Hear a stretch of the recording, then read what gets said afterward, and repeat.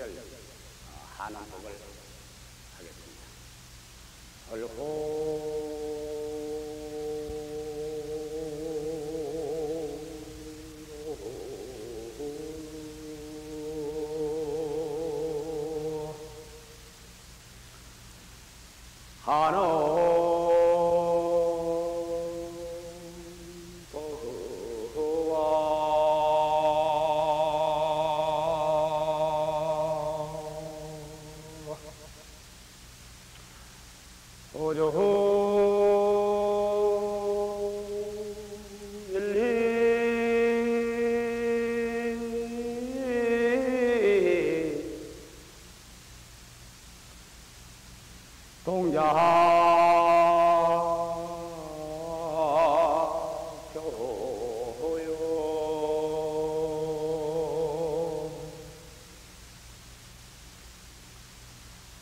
한음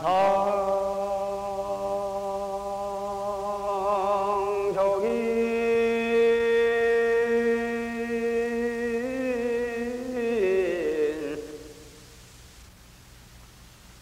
한기도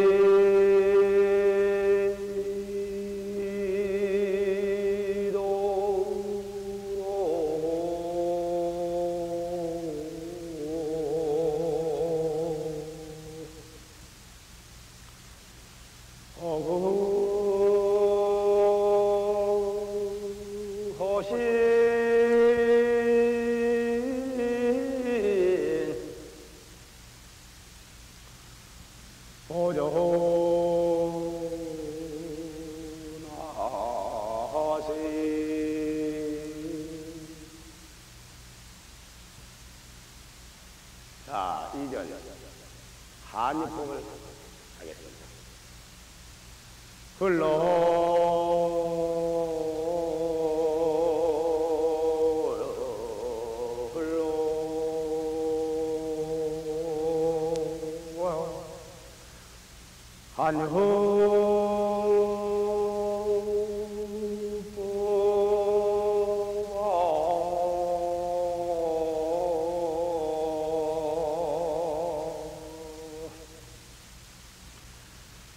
천지의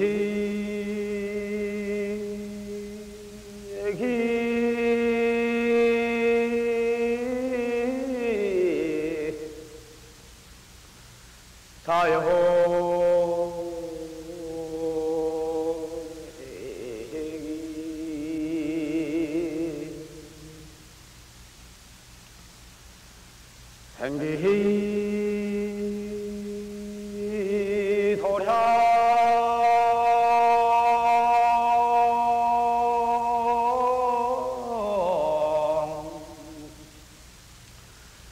넓혀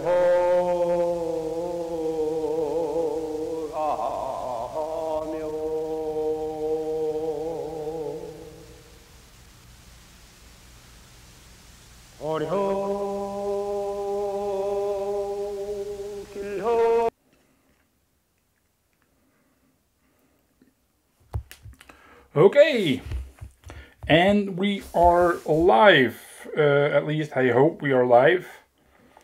So if people can give me something in the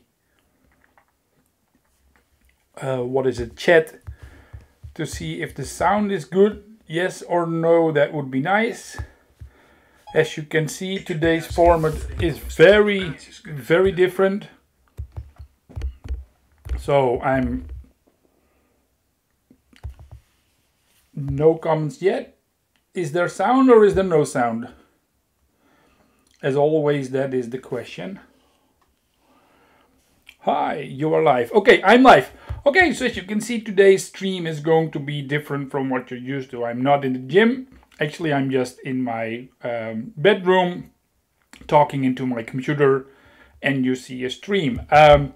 Today, I want to talk with you, and the talk will mostly be determined by what you people say in the chat. So if you're watching this and you can open the chat box, then please let yourself be heard. That would be nice. I would like to talk a little bit about the history of hankido, the history of martial arts in well, no, not in general. So I'm not going all over the history of all martial arts. The principles of hankido, of course, the development of hankido, my vision on hankido. So yeah, it's going to be a open conversation. So ooh, exciting, I would say. Okay, so let me start about the principles of hankido. As most people will know, is that there are three main principles. It's the circle, flow, and harmony, and that should be in your screen right now. Circle, flow, harmony. In the past few weeks, we've done quite a couple of videos. We've talked about these principles. We've shown techniques and how we apply those principles. So today a little bit about the theory of those principles. Before I'll do any more talking, let's look at a old video. If you want to, you can also later look it up on YouTube. So it's let me see. Click, click, click, click, click, click. It's an old video of Myongjanam Kuksanim. I believe it was shot in 1989 in Master Ko Baek-jung's first gym. It was located in the Juan area of Incheon. And well, let's just look at the video, will we? So here we go.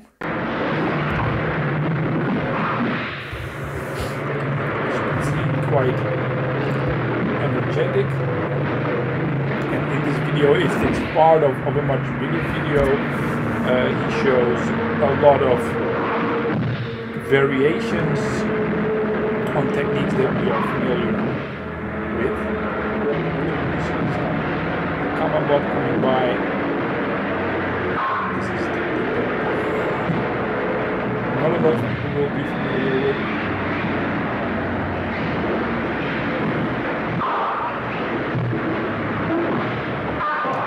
And in this video, if you watch the whole video, there's like a lot of experimenting with techniques. You can clearly just see how he's like finding a way, and he's also showing some more basic techniques.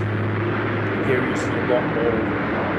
So, and what especially is quite clear that there's like a lot of flow in these techniques. You know, there's like almost no point where he or his opponent is like standing still. And like we said earlier in videos, hey, you know, we start out big and then slowly the motions become smaller. Well, you can see here he's in now sort of the smaller circle and maneuvering in a much smaller like area than we usually do in the beginning. So when I came across this video, I got the video cassette from Master Ko Baek-jung. It was really awesome. You know, like I think the whole video is about an hour or so, and I could watch this video over and over and over again. Not that I would try to like mimic anything that's there, because Master Ko always told me like just trying to mimic motions doesn't make a lot of sense. But like I said, you can see a very good flow in these techniques, which I think is awesome to see. So flow is very important, but of course all three principles are important.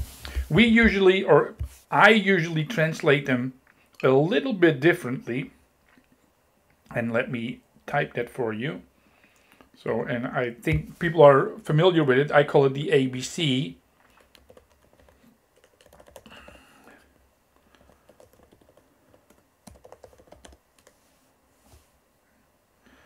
So here it is.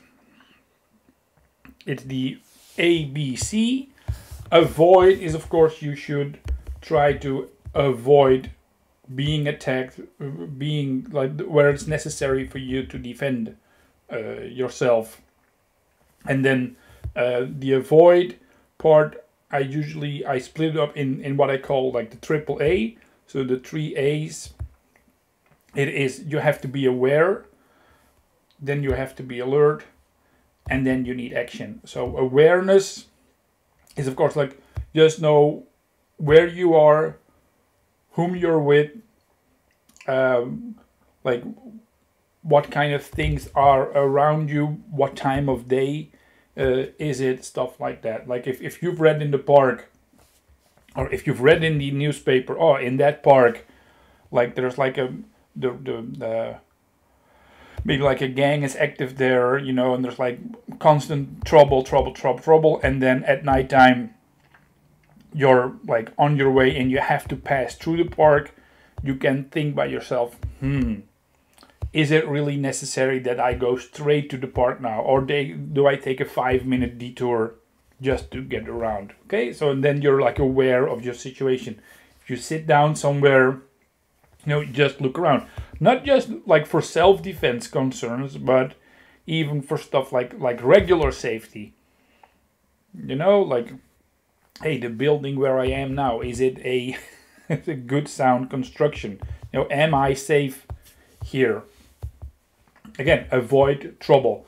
So that's the awareness. But awareness is not the same as paranoid. You know, don't have to be paranoid all the time.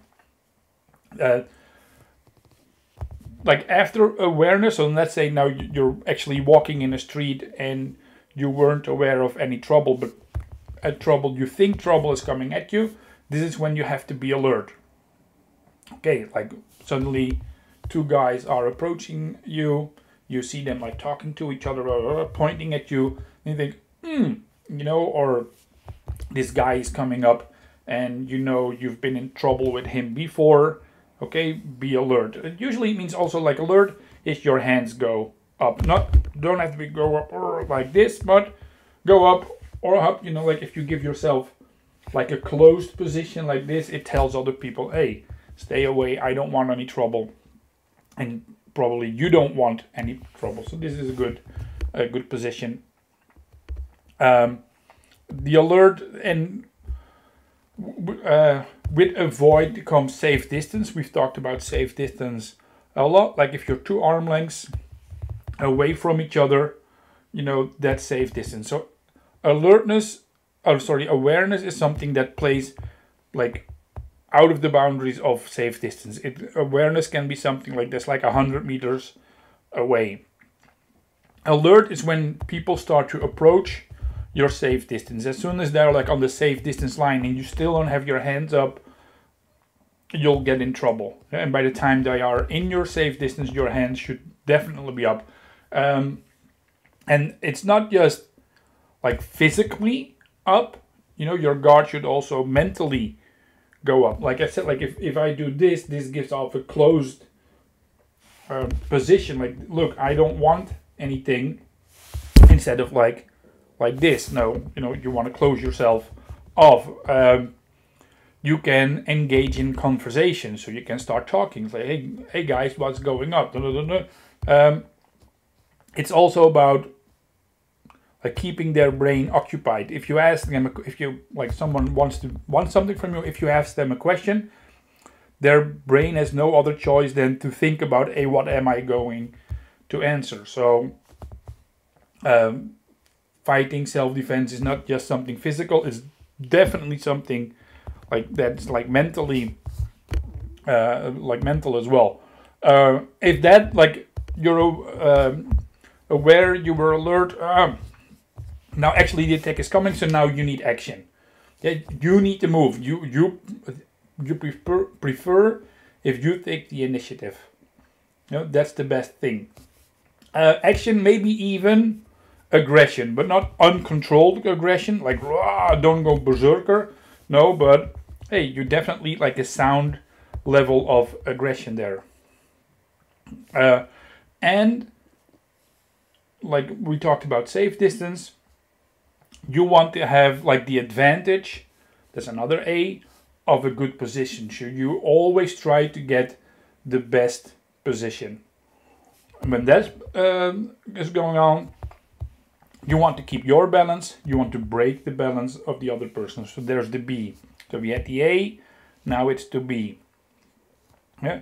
Break the balance of your opponent. Of course, then you have to know what is balance. And also we talked about this a lot. I usually explain it with the lines. You got your center line and your hip line, and of course the base at your feet comes first. Then you need to what is it, like usually like sink a little bit. How can you mentally unbalance someone? It's by things that you say, it's by things that you do. So let me give like a very like an example. Let's say someone's coming up to you, and usually, you know, like they have this notion of, oh, I can have this guy, especially if they're like let's say like the robber kind of people who want, they pick their victim.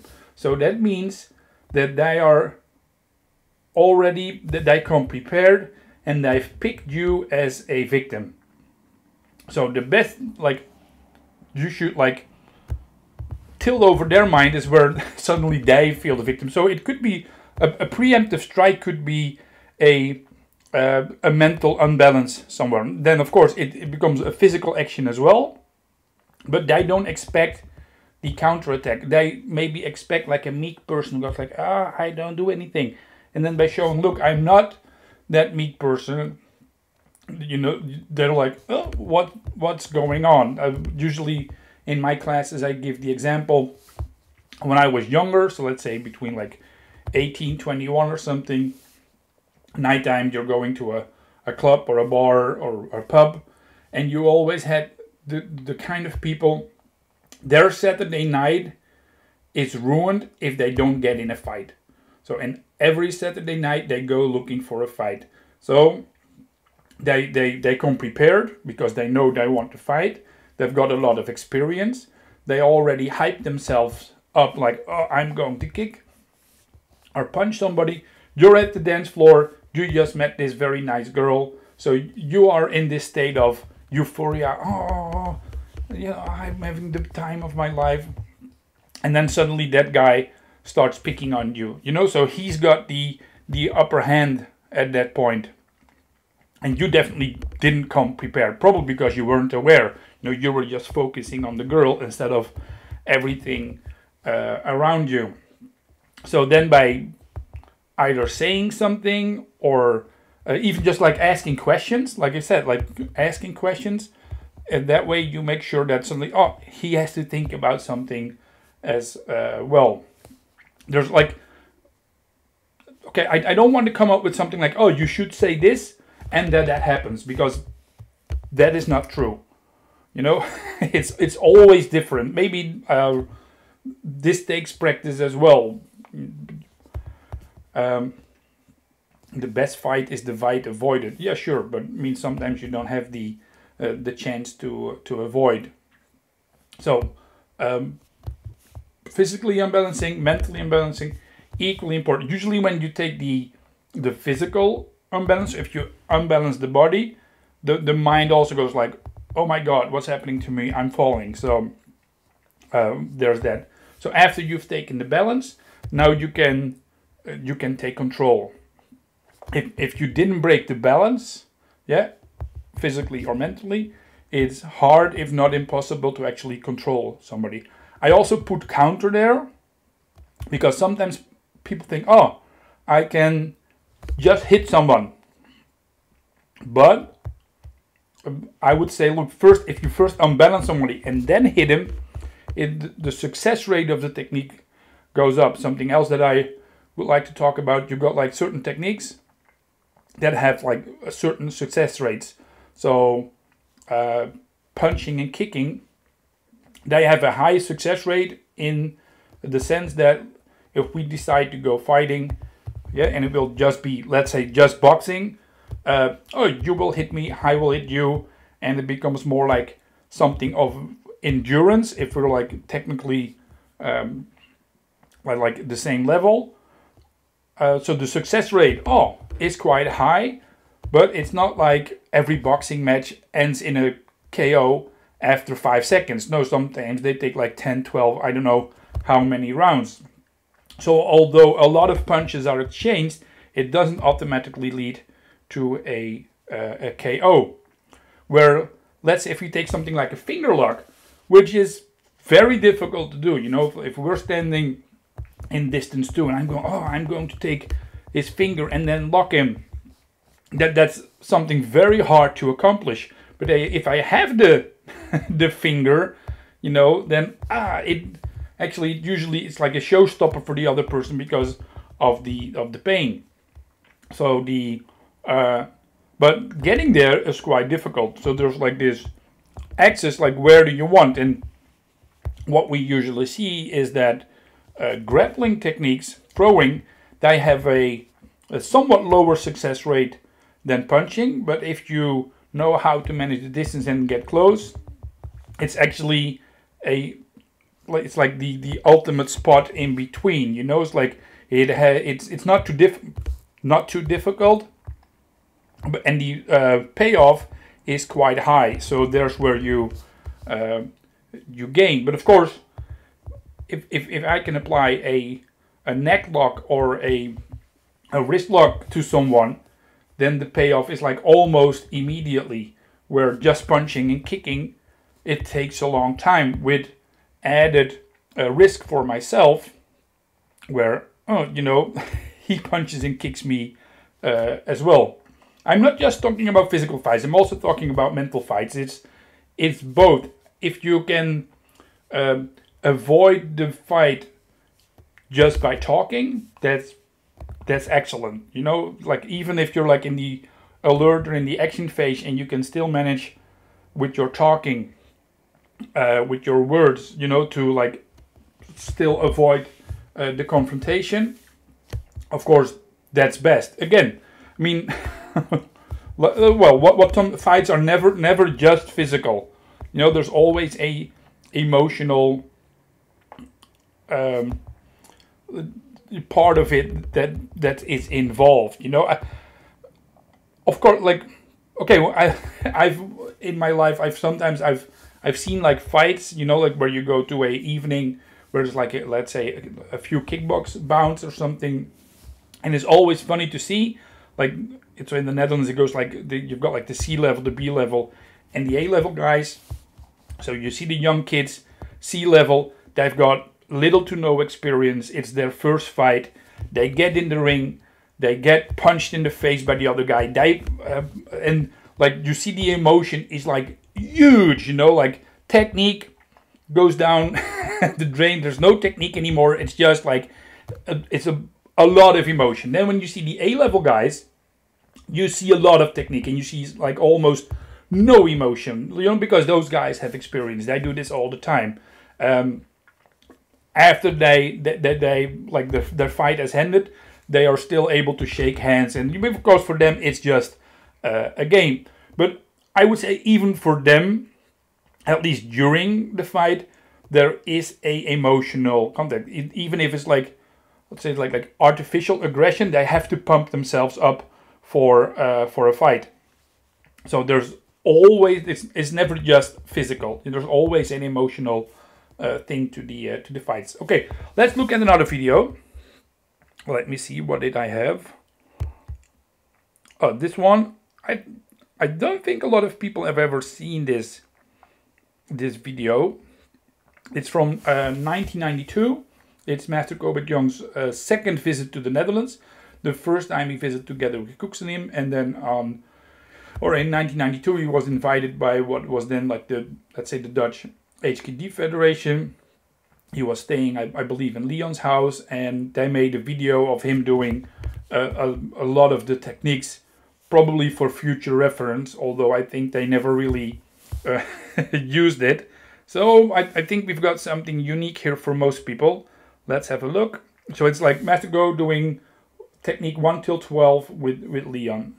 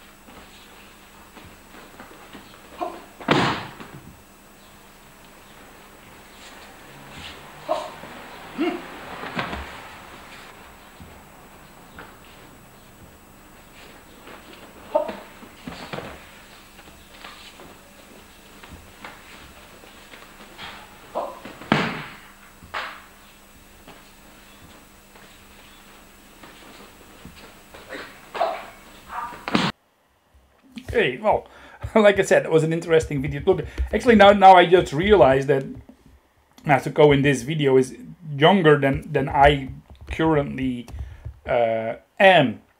Again here, so the video is 3 years after the previous video that we looked at. It's the like smaller circles. What you usually see, or what I think, is that Kuksani was much more a much better like performer than Masako was. He showed a lot more in you know, like when he did a what is it, like a demonstration, you could really look like, ah, this is so cool, you know. It's like almost like movie magic that you're seeing, where usually Masako was a lot more practical in what he did. And for us, it was lucky that Masako, at least to some extent, spoke English, so he was actually able to explain to us what he meant. Of course, Kuksanim could explain it as well, but just in Korean, and I didn't speak any Korean at that time. I think Leon must have been about like 20 in that video, and then Masako probably like 43 or something. It was, for us, it was like the real first introduction to hankido. Of course, Myung Janam and Kobet Young had been here in 89, and we had seen some of the stuff, but for most of us it was like way above our head, so we just continued doing the old things that we were used to. And then I think it was in 91, Leon went to Korea for 6 weeks or something, and he came back. So, I've got this awesome stuff. But he had been to Korea just for 6 weeks. So although he had good skill, you know, not by far. So we had like a bit difficulty, like, what do you want? You know, and then in 92, Master Kobet Young came together with his friend Master Lee. And then we go, so that is what you were talking about all this time. Oh, this is actually kind of awesome. And that's when we started practicing hankido a lot more than we did previously. And over the years, like, let's say the traditional hapkido that we learned kind of faded away, and it became almost like pure hankido that we were doing. And so, and then now I would like to talk about the control counter a little bit more. Like I said, even if you counter, you probably want to take the balance first. If you look at boxing matches, when does a knockout happen? It's when the other person slips a little bit, you know, like ducks, like his balance is gone. Then when he gets hit on the face, like physically strong, sound people, they can take a few punches, even in the head. Well, I mean, don't ask me to like take a punch from Mike Tyson, but you know, like at a certain level, people of like certain ability, certain body types, they can usually take a few punches of each other. If the balance is gone, then you punch. The chances of getting KO'd are much better. We usually go more for control. Yeah, so we want to control the other person. And of course, in recent years, we've seen this become even more, how to say that, like with the coming of MMA and stuff like BJJ, you know, like the submission, the control. Many people have seen, hey, that's a much better way to go than just exchanging punches all the time. Then the next thing I would like to talk, so we usually talk about so the ABC. Equally important is what I call is the what is it? Speed, power, and technique. So let me type that out for you. Speed, power, technique. Okay, so of course, if you're extremely fast, then there's no reason why you should well, maybe not win a fight, but why you should lose a fight. Like not winning is not the same as losing. Like Usain Bolt doesn't have to lose a fight to anyone because he's out of there very fast. So but also, like, if you have speed, of course, like if you can punch really fast or if you can kick really fast, that definitely helps. But when we're talking about speed, usually what we talk about is timing. It doesn't mean is that we don't want or that we don't train to hit fast or kick fast or do techniques fast, but just being fast is not enough. If you have better timing, if you're in the right spot at the right time, then you don't have to get there fast, just be there on time. Something equal is like with power. You know, we don't mean, oh, I'm physically the strongest guy. Although, like, if you're physically very strong, there's not a real reason why you should like lose to someone who's like weaker than you are, because you should be able to just grab him up and put him down. But if you have no physical strength whatsoever, it's going to get very difficult. So it's not just about power; it's also about a certain level of fitness that you need. Again, let me take the example of boxing. In a boxing match, it's also a battle of endurance. You know, you have to last all those rounds. If you get in a real fight, then, you know, you can say, oh, I'm tired, I give up. You know, that's the point where you lose. So you better make sure that you've got a bit of a physical condition as well. So get that in order. Start walking, right, Jose? So of course, but we usually, when we talk about power, it's not too much just physical power, although you need the fitness and everything. It's like, how do I use my body in the optimum way? Like, if I just punch with my arms, or do I use my hips? Do I generate power with my whole body, or just with one group of muscles? And then comes the technique part, and technique is the only thing in your life that can go up all the time. You know, you can keep improving your technique depending on it. Like, if you say, oh, look, my low spinning kick, like more like the acrobatic kind of techniques, yeah, probably when you you know, get older, those will go down. But your regular self-defense, actually almost anything that happens in distance 2 and or like close distance 2 and 1, you can improve it. And then when you combine that like with experience, so where your timing gets better and where you learn how to use your body better, that builds up. As you get older, like, your ability to run fast will definitely go down. Your power will reach its peak and go down. Your technique, nobody starts with technique here and goes this way. You know, technique goes this. Technique can maybe go this, so you don't want that. But nobody starts with this technique here and then ends up with bad technique. You know, your technique will always go up, especially when you keep training, and you should keep training. I'm looking at you again, Jose.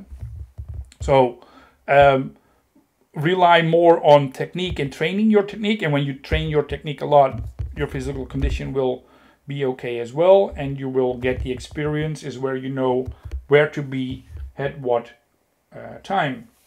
And I think when we look at the older videos of Kuksanim and Master Gobek Yong, sometimes when I see, look, they're or at least the way they explained it back then, actually, you know, I think now with the knowledge we have we can explain it better.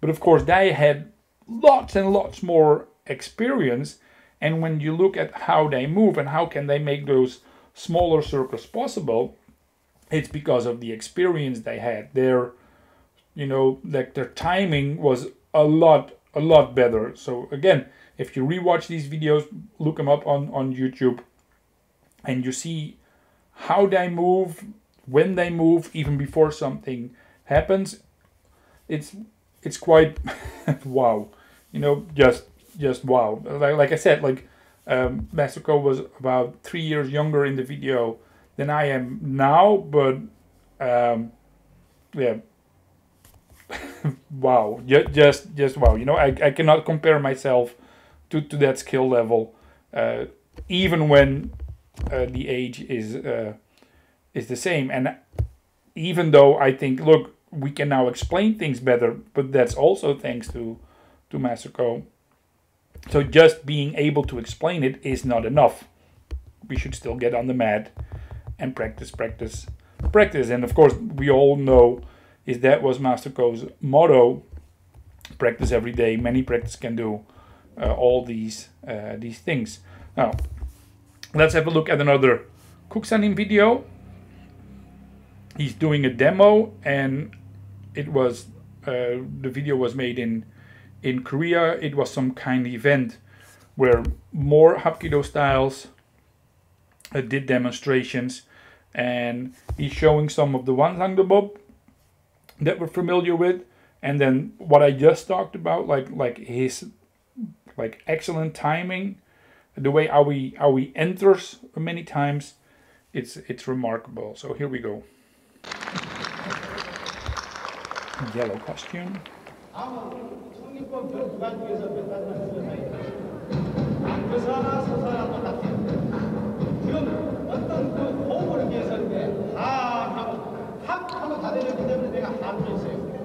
I don't have the sound of what he's saying now, but obviously he's doing and what we see in the later years that we don't see in the years before that is that Kuksim is also, like in his Wangdang is like experimenting with the impact. So usually at first is like slow, and then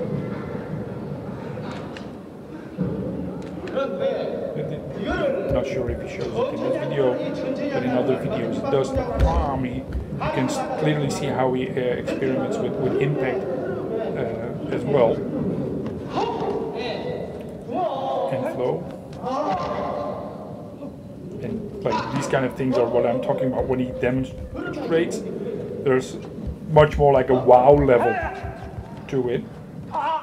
But that being said, sometimes people did get hurt in the demonstrations, but then later safety measures were put in place to avoid that.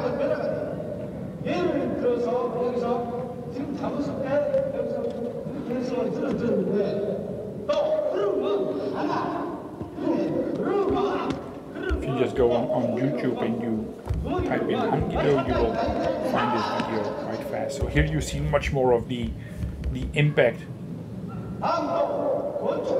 and then the guys go to the side.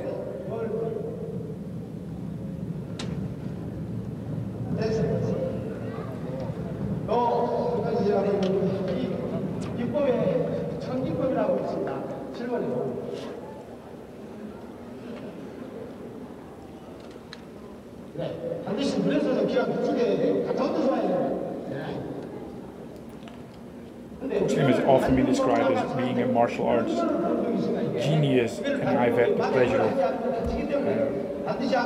training with him a few times, most notably in 1997 when we were staying in Korea, and then in the morning time he would practice with us.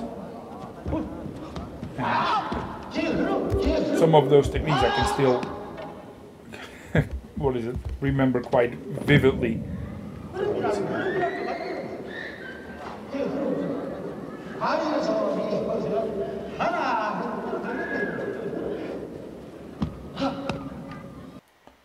Okay, so but what I do think in this video, what you see sometimes there is a little bit like maybe overpowering, but when he goes much more for the flow, the technique only doesn't look a lot better, it also seems to work a lot better. And in my experience, when I was had the chance to grab Kukusanim and he was doing technique with me, I was amazed by how soft his techniques were, like even how soft it felt just to attack him, as if you're like walking into a void and then suddenly you're on the floor somewhere. That was an awesome experience.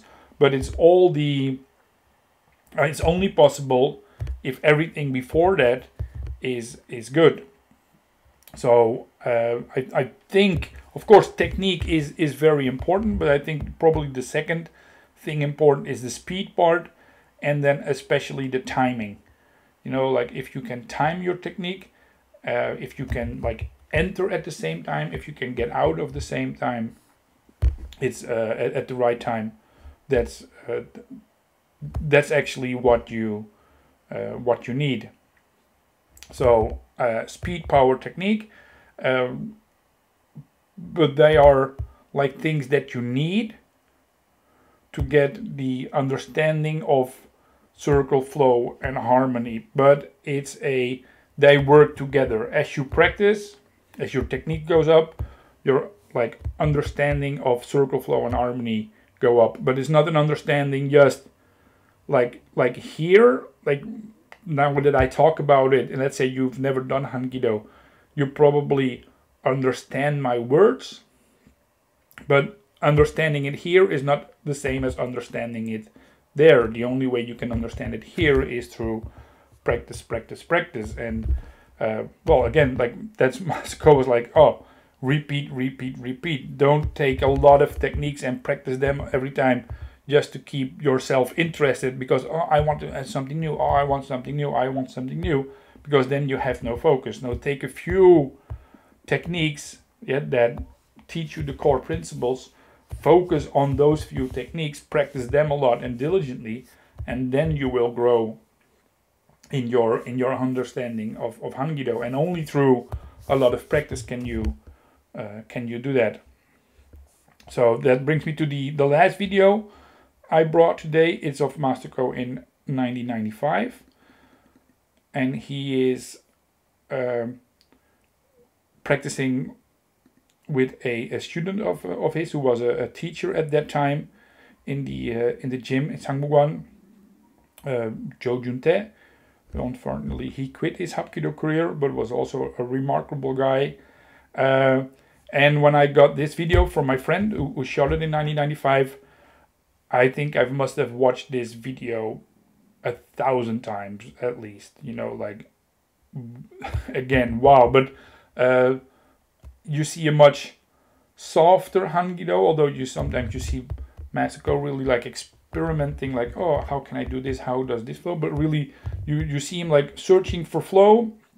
But I think you see like a very soft hankido that has, for me, been like something to aim for a long time. And still, I mean, I still enjoy watching this video. So let's watch it together. That's not that soft. On the right you can see a very young yellow post. I think he was about 12 back then.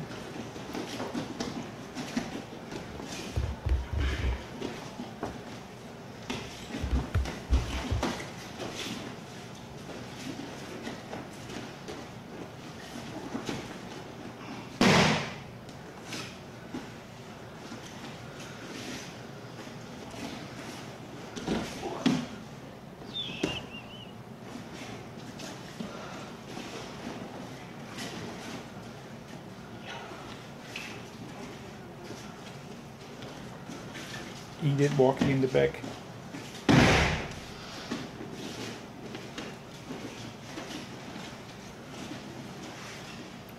Probably his favorite technique.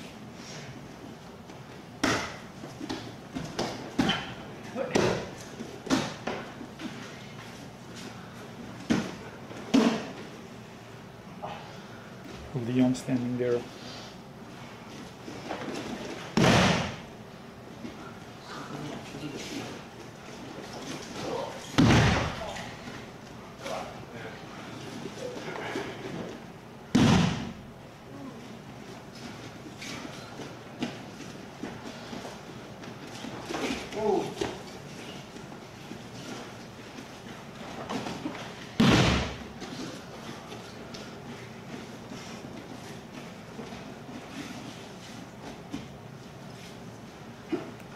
fireman scary.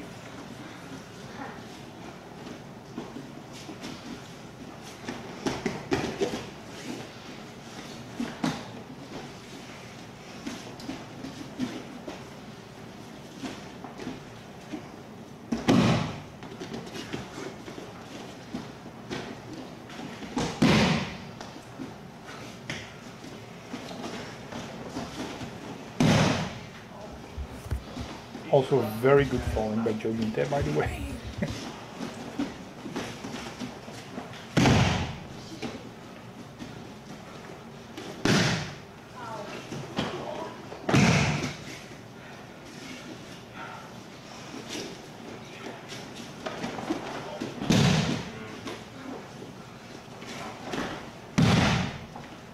And I think number 8 must have been Masako's other favorite technique. He had quite a few variations of that technique, so it's 7.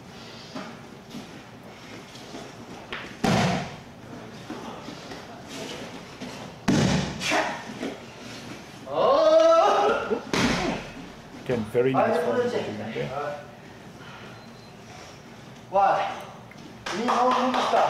And here's a message for us all. Yep. Don't catch. Come on, practice all. Jos asked a question about on the pause in a technique.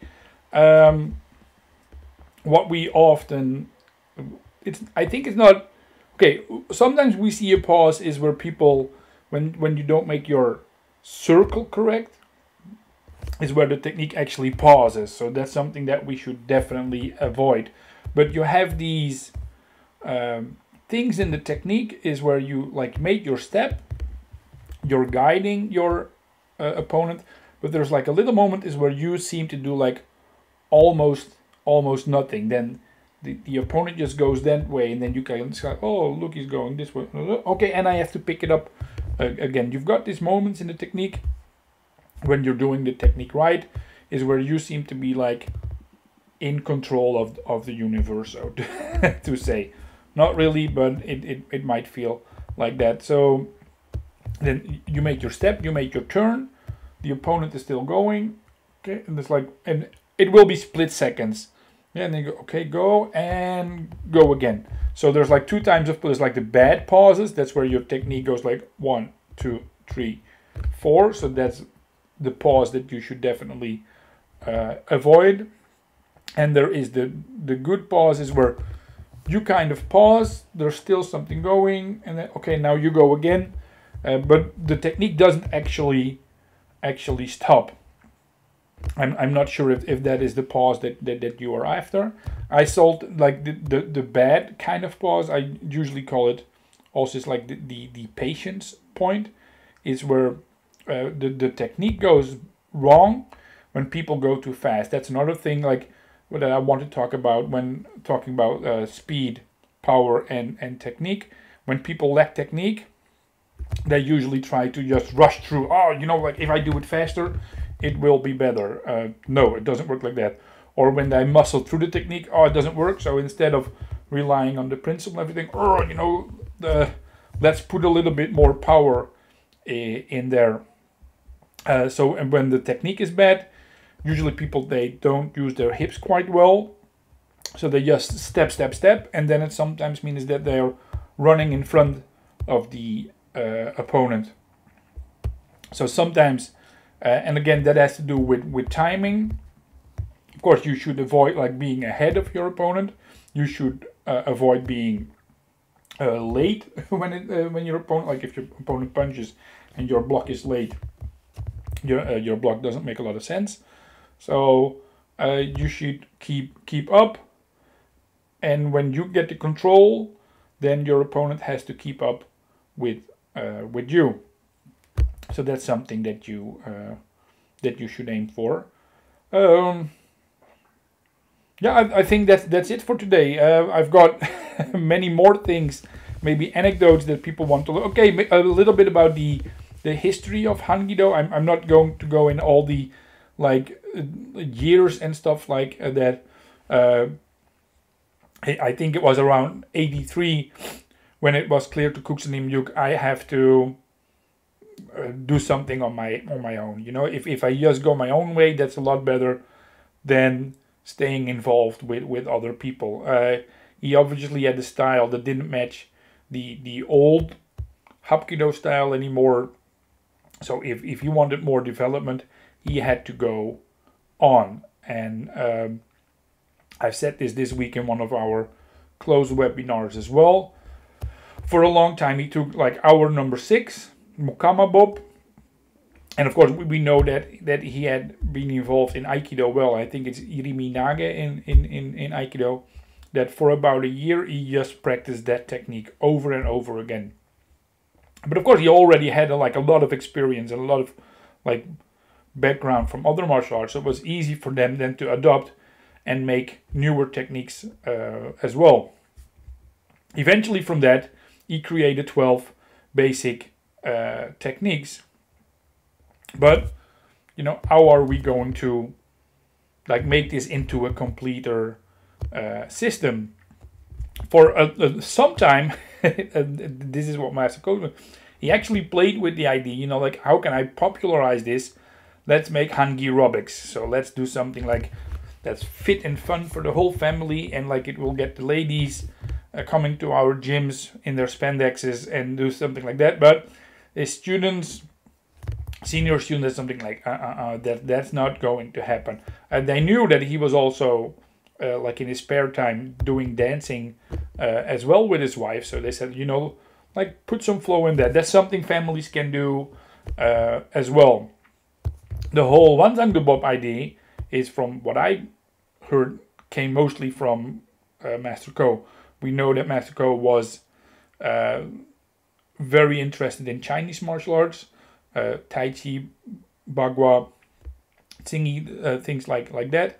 And he had seen a video of like a lot of Chinese people in their white uniforms just all doing their Tai Chi. And of course, Kuxnim, we knew that he was like practicing in front of a mirror to like train on his own. So like putting this in a form, and then also with Chigi Bob added to it, gave like a new pillar to the Hankido curriculum. And it must have been around, I think, 90 or something. So at that time, Kuxini was like traveling the world a lot, and he had put Master Ko in charge of the IHF headquarters as being like the head instructor of the IHF. So there was like monthly practice sessions, and Master Ko was actually in charge of teaching all the Korean masters and bringing them up to date to Hankido as well. So it was in 86 when Kuxanim came to the Netherlands the first time. It was at the invitation. He was touring Europe at the invitation of some Olympic committee. I know he's been to Austria back then, and he had been to the Netherlands as well. And so in 89 he returned for 1 week with Master Ko. So that's when I first got to see them. And of course, for us, that led into a very long relationship with Master Ko, who then came in, 92? I know he's been there in 95, 99. And after the year 2000, I think like on average, maybe almost every year, he has been to the Netherlands. And on average, at least one Dutch person has been to Korea as well for a long time. So that's how, for us, Hankido slowly but surely developed in the Netherlands. Over the years, we've seen quite a few changes. I think we have gotten more and more a better understanding of the principles. But we should be careful that, like I said, I understand the principle here, so now I know what to do. That's not true. Even though our principle understanding here has grown, it has to go here, and it can only get here through practice. So knowing how a thing works is not, how to say this? I forgot the word. well, I'm here. So, you know, like you want to be able to do it as well, and not just like be able to understand it. And the only way you can understand it is through practice. And even if you don't understand it here, but you practice a lot, you will still get the understanding here. So you don't need the understanding here to get it there. Having the understanding here is not the same as having it here as well. So let then the message be today, only through practice, practice, practice can we actually become better. So we should better ourselves through continuous practice, and that will then be my final say in this. Thank you all for watching. That's it for today. Next week, let's get a little bit more active again instead of me just sitting in a chair and talking to y'all. So I wish you a pleasant weekend. Looking forward to seeing you again Monday night for the ninth webinar we're doing on hankido. So there will be Chumpal to Bob. Again, thanks a lot for watching. See you later.